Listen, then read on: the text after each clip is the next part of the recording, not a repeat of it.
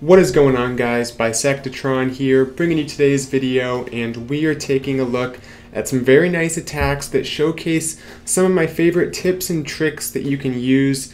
These are things that can make or break your attack, and knowing these different ideas we're going to talk about today can make any attack better. So let's start at Town Hall 13. We'll work our way downwards here. This strategy is becoming increasingly popular, especially with the log launcher having been added, able to open up a lot for this witch supergiant attack at Town Hall 13. You can see here, actually it happened pretty fast. There's a lot to see in this attack, but one thing I really liked was the use of just a couple headhunters. Actually, it hasn't happened yet. A few headhunters going to be used over on the side there to help take down the royal champion. There's only one witch out there, so it helps having the headhunters just come in.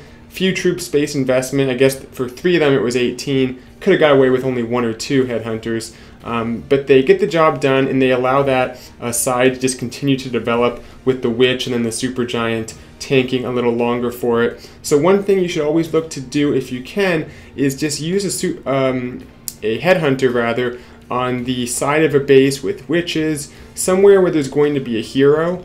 That is a good way to make sure the hero doesn't overpower your troops. So it applies to not just witches, but any different type of attack you're doing where you have troops moving through the base and you're going to encounter defensive heroes. The headhunters, only 6 troop space, great way of dealing with the heroes. And because they target heroes, you can use them in creative ways to kind of cut across the base after they take out the Barbarian King, for example, and they cut across to the next hero. They may trigger traps, activate the clan castle, which can be desirable. It can also not, so keep that in mind as you're using them.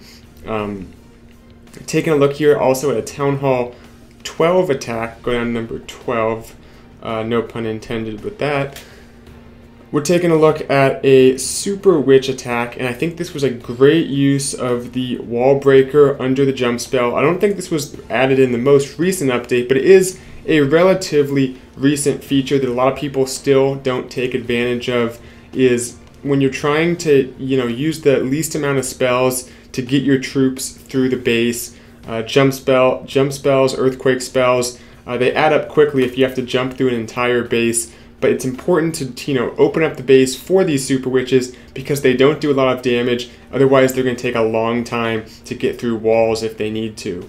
So in this case, the attacker's bringing 2 jump spells and a super wall breaker, using the jump spell first to open up that initial entry, which is important to make sure there's a clear path because super witches are so hard to funnel. But they used the lightning spells there also. Along with the Warden Walk, made their basically no choice. The witches have to go in, the King Siege Barrack with the wizards to help create the other funnel. So great funnel. This is one of the best, most ideal funnels you can have for a super witch attack. I mean, it extends all the way, to the town hall. Still a very tight funnel here.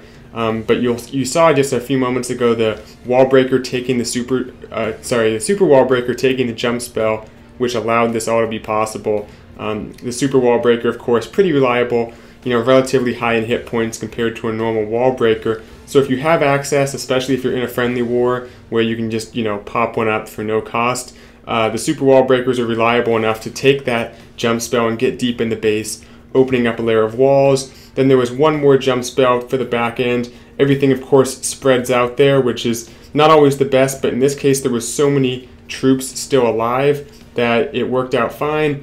I think a few witches come in there from the clan castle after the siege barracks popped open. Nice compliment to the super witches, having these other witches kind of wrap up the outside of the base here. As usual, time is the only concern, and I think there was plenty of time, especially with the help of these cleanup troops. We will fast forward, there we go, and take a look at our final attack, Town Hall 11.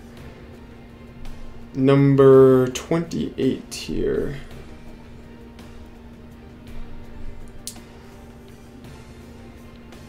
So this attack was a great example of how to use the what's called the Blizzard, the Super Wizards in the Battle Blimp, and then these invisibility spells and really investing a whole lava hound just to tank, to get that blimp into the middle of the base, because it's just so worth it here to have those super wizards. I think a couple of them, or maybe one of them, got outside the jump spell, or not the jump spell, the invisibility spell. Actually, no, they might all be there. But you can see how much it's worth it, even for a lot of spells, even for that lava hound at the beginning, and even for the entire use of the siege machine and the clan castle troops inside. I mean, look how much of the base is cleared out. I think pretty much every expo is gone.